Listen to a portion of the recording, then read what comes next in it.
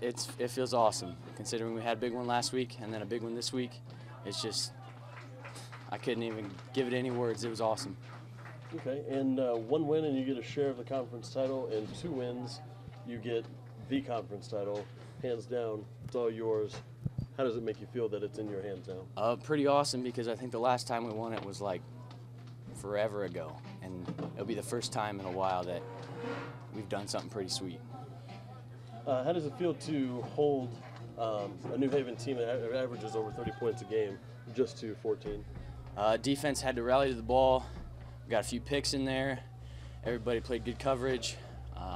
Wind helped us maybe a little bit on that one, but otherwise we just played as a team. All right. Anything for you? What makes your defensive line so difficult to score against?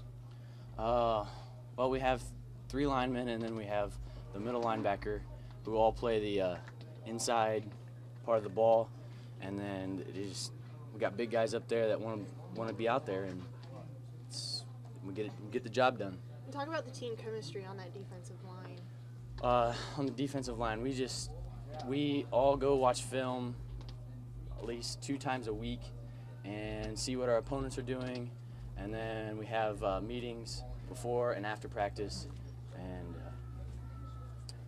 just play together. We're good friends.